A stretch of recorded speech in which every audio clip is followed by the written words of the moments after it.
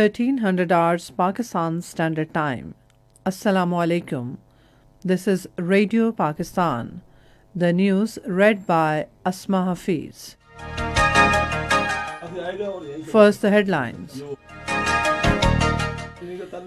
Two-day international conference on Afghan refugees will be held in Islamabad from next Monday. Punjab Chief Minister says the provincial government has decided to accelerate the pace of economic development in collaboration with private sector. In occupied Kashmir, complete shutdown will be observed tomorrow to mark the martyrdom anniversary of Kashmiri leader Muhammad Maqbool Butt. Pakistan beat Bangladesh by an innings and 44 runs in the first cricket test match at Rawalpindi today, leading the two-match series 1-0. And now the news in detail.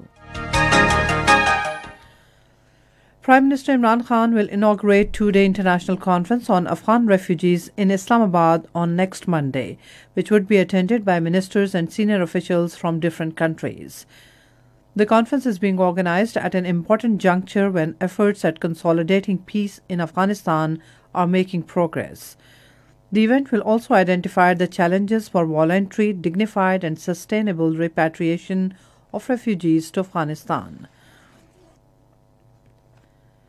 Punjab Chief Minister Sardar Usman Ahmad Khan Buzdar says the provincial government has decided to accelerate the pace of economic development in collaboration with private sector on build, operate and transfer model. In a tweet today, he said 3 mega development projects will be launched soon at a cost of 26 billion rupees, while 9 projects of 51 billion rupees are also in pipeline. The Chief Minister said public-private partnership is being given priority and an authority and policy board have already established in South Punjab.